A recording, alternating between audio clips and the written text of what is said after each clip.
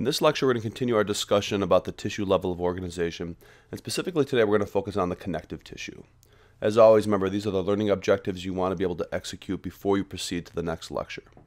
So let's go ahead and start talking about the special characteristics of connective tissue.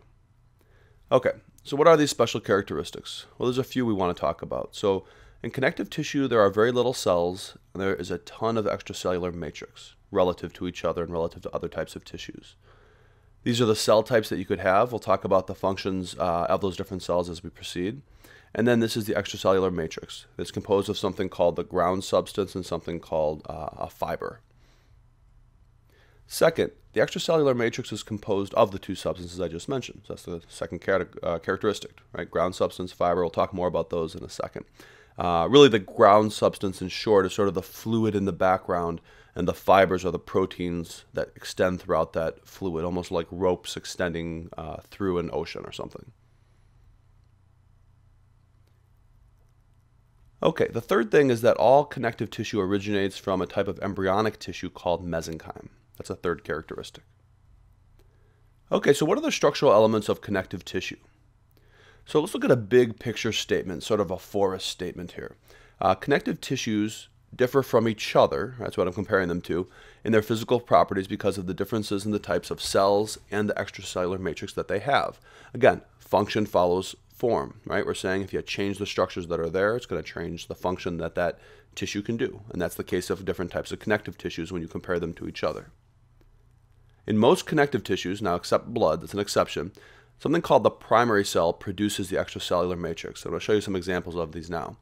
So in connective tissue proper, there's many things that we call connective tissue, right? But in like connective tissue proper, a cell called the fibroblast produces the extracellular matrix. If we talk about cartilage, something called the chondroblast produces the extracellular matrix. If we talk about bones, something called an osteoblast produces the extracellular matrix. If we want to say what prepares these matrices, so it doesn't produce them, but repairs them, it's the exact same word for all three, but we add the ending site, right? So we have a fibrocyte does the repair and maintenance. A chondrocyte does the repair and maintenance in cartilage. Again, notice the site at the end. And then finally, an osteocyte does the repair and maintenance in bone. Remember, this is different. All of these are sort of different, right, than blood. Blood's sort of the oddball. So the primary cells in blood, the red blood cells, the white blood cells, the platelets, they do not produce the extracellular matrix. Okay, so what are the structural elements of connective tissue? Let's go back to this slide and let's zoom in on some of these categories and talk about them for a little bit. Okay, if we talk about the fibers, one type of fiber is something called the collagen fiber. You'll notice that this collagen fiber you see right here is a little thicker. It provides tensile strength, right? Tensile strength, so like pulling strength. Something a little bit thinner, a little more rubber-like, is called an elastic fiber, right? And this provides some flexibility. Then we have a reticular fiber. This gives some support and covers things. The ground substance is usually a gel-like material, right? So it's sort of like almost like a gelatin, like a jello, something like that. Okay, the exception of this is blood. So in blood, something called plasma is the ground substance, and it's produced by other cells than the primary cell, right? It's produced in other organs, and it can be transported from an external source. So remember, blood is sort of the oddball when we talk about this, this type of connective tissue. Okay, let's talk about the different types of connective tissues that you can find. Okay, so here's a huge chart about the different types. So it's a very, very busy chart. I know it is. I want to point out a few things you want to focus on here. And these are the things I want you to focus on for lecture. When we get to lab, we're going to be identifying these different pictures and comparing and contrasting these different pictures from each other. So let's talk about the huge grand category we call connective tissue, right? So a huge category. When we talk about different subtypes of connective tissue, we ask ourselves different questions to differentiate. The first question is, where are the cells located in the matrix? And there's three answers we can give, and this divides the connective tissue into three different kinds, right? And then there's further categories after that. But if it's connective tissue proper, we're saying the cells are in direct contact with the matrix. So directly in contact with the matrix, they're touching it if it's connective tissue proper. The second category, notice this little line extends all the way down the middle here. That second category is blood.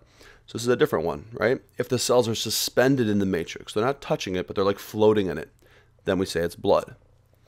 If the cells are in spaces in the extracellular matrix, and these spaces are called lacunae, then we're talking about either bone or cartilage.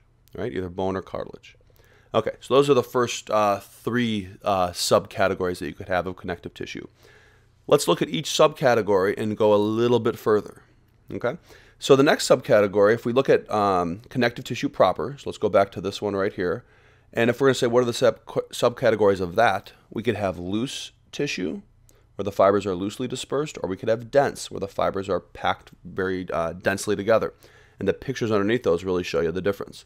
Let's talk about the function of each of these. So if we have fibers that are sort of loose, really what they do, if you look right over here, they wrap, they cushion, they support. That's sort of what they're doing. Rather, if you have fibers that are densely packed together, they're strong binding tissues. The pictures themselves, don't worry about them now. We're going to hit those in the lab very, very soon. But I want you to notice the differences here. So everything I'm highlighting here is what you want to know from this particular slide. I want you to know the categories, the subcategories, the functions. Okay, let's look at blood. What's the function of blood? And there's no subcategories of blood at this stage, but what are the functions? Transport gases, nutrients, signaling molecules, get rid of waste, right? Fight infections. That's sort of the function of blood. If we go to the third category here that we started with, the third main category, bone and cartilage, we could differentiate between the two. So if it's bone, the ground substance is going to be calcified. So that fluid-like substance is going to be calcified. It's going to be hard, right? Then we know it's bone. If it's more gelatinous, more like jello, then we say it's cartilage. What are the functional differences? Bone is strong and stiff, whereas cartilage is a supportive tissue, right? It resists compression and tensile forces. It gives you a little more give to it.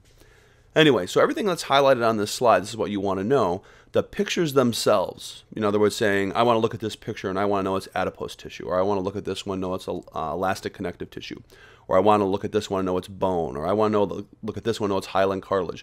Those we're going to do in lab, okay? But for lecture, I want you to know the highlighted portions in red, know the categories, the subcategories, the sub-subcategories, right? And know the function and the location. Okay, the final thing we want to talk about in this lecture here is we want to talk about the function of mucous, serous, and cutaneous membranes. Okay, so what are the classes of epithelium that we could talk about, right? Something that we sort of didn't really talk about in a previous lecture I want to hit right now. So we're going back to epithelium a little bit now.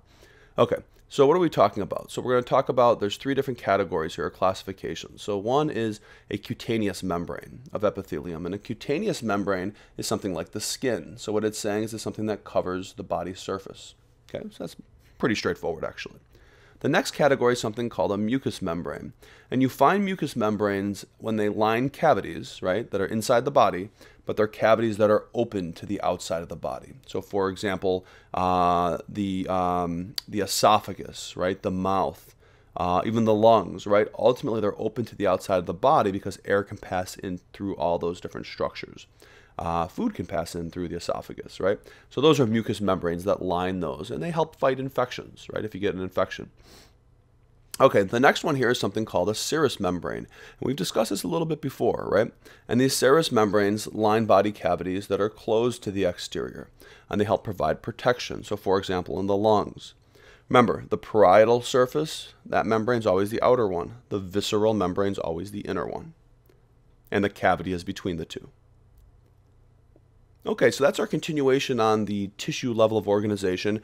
Here we talked about connective tissue, and I did cover a few things about epithelium at the end there, just to rehash those. As always, remember, before you proceed, you want to know these learning objectives. You want to be able to execute these before you proceed to the next lecture.